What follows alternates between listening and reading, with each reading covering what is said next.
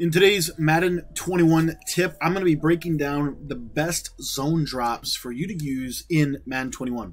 What's up, guys? My name is Cody, and I want to welcome you to my YouTube channel. If you have never been to my YouTube channel before, I just want to let you know that I post 4 videos a day here on YouTube that are designed to help you with some type of tactical, tangible tip, strategy, or concept that you can utilize to get better and to win more games in Madden 21. So if that's something that interests you, I want to encourage you to go ahead and click that subscribe button. Also, if you really want to go to the next level in Madden, I wrote a book, and it's called the Madden 21 Competitive Bundle Guide. It's a guide that I wrote on offense and defense. You can pick up that guide in the description below. One of the guys that purchased the guide said it is the best 25 bucks he has spent. So one-time cost. Pick up the guide today. It's yours. Over 8 hours of video content with more updates coming this week. All right, guys, so zone drops. I get a lot of questions. I've gotten a lot of text messages about my zone drops, asking what zone drops do you recommend? What are the best zone drops? So I figured I'd do a video on it. And basically, zone drops vary depending on the scheme that you're going to be going against. So I'm just going to go against a good gun bunch scheme. What I like to do when I do zone drops is put baseline on, ball in air defense to play ball, option defense on conservative, tackling on aggressive, and then I will basically tinker with these 3 things right here. Now, the base suggestion that I have for you is to put your flats on 5 yards, your curl flats on 20 yards, and your hook curls on 10 yards. And we're just going to come out of nickel 335. And what I recommend is just coming out in cover 4 drop. It'd be fine. It's no big deal. But what you'll see here is if I run this play, basically the flats are wide open on this play from gun bunch. As you can see there, wide open flat route. So what I recommend doing is to basically Mabel one side and do the other. So I'll just come out in Tampa 2. I'll audible to Tampa 2. You'll see I do this a lot.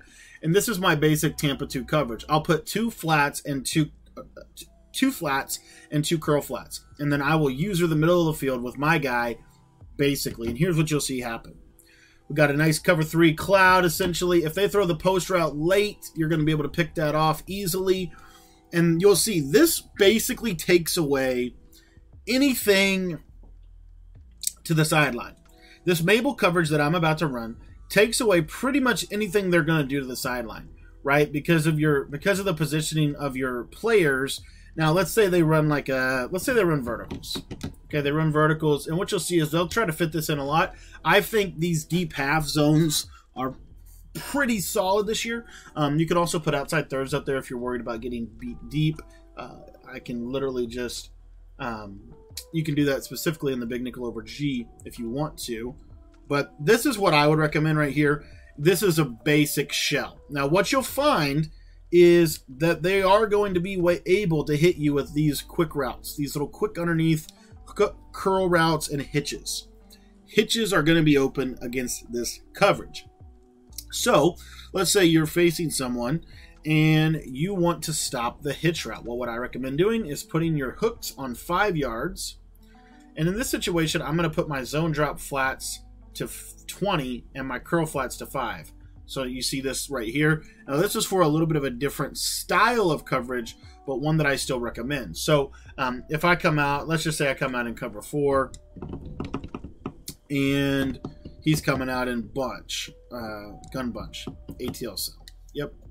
So what you'll see is now, if I have 2 hook curls, you'll see that they defend differently. So I have a spy here. You know, maybe I use her Savage in the back end here. And then maybe I go ahead and Mabel, you know, play a little cover 6, essentially, is really what it's going to boil down to.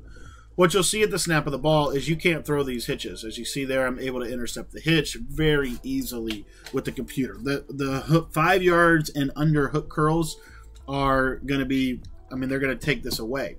Now, what you'll also see, though, is a lot of times they'll be used to you facing, you know, running some type of coverage concept where you have a deep gap the middle. So what they can do is they can throw this little quick seam route, but it's a tight window, and if you user it, it's really not there.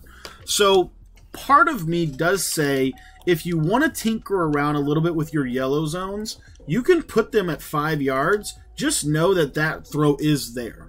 That seam throw is there, but what I find is when you drop those zones to 10, if you bring your deep blue zones down, like out of a cover 4, for example, if I bring these guys down in the box, then you'll see here that this is going to kind of deter this route a little bit. I mean, you're still going to be able to fit it in, right?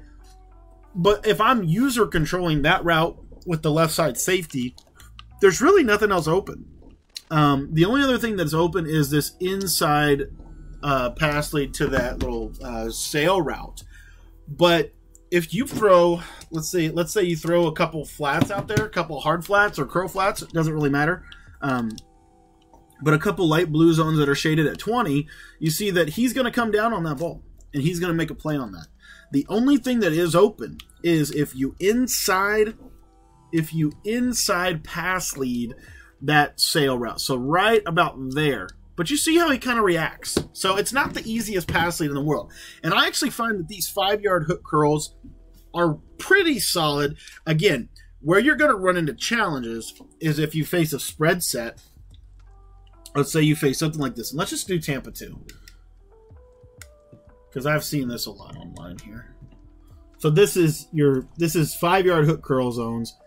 But you see how they're not as open as they used to be? Early on in the year, these were wide open. Now, not so much. The seams are not as easy to hit now.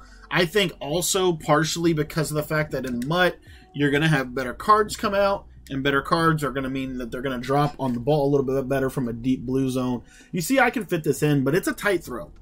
So I would recommend, and these are the zone drops that I want to encourage you to do on your personal thing. Also, if you haven't joined the Discord yet, what are you waiting for? Go down in the description, join the Discord. It is a blast talking Madden with you guys over there answering questions. Put your hook curls at 5 yards. Now, if you're just getting absolutely destroyed on post routes, you can drop them back to 10 or maybe even 15. But for the most part, I find a lot of success with those 5-yard hook curls because they're going to defend drag routes, they're going to defend underneath hook routes, even slant routes to an extent these will defend.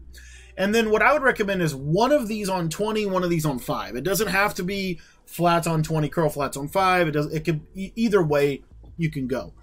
Some people even like just putting these on 20 and putting these on default and using the hard flat / cloud flat. But in my personal opinion, I think doing something like this, 5-25 or 20-5-5. Those are the two best zone drops for your defense in Madden 21. So thank you guys for watching this video. We've got a live stream coming tonight at 10 o'clock Eastern time where we're going to be showing this strategy in real live online matches.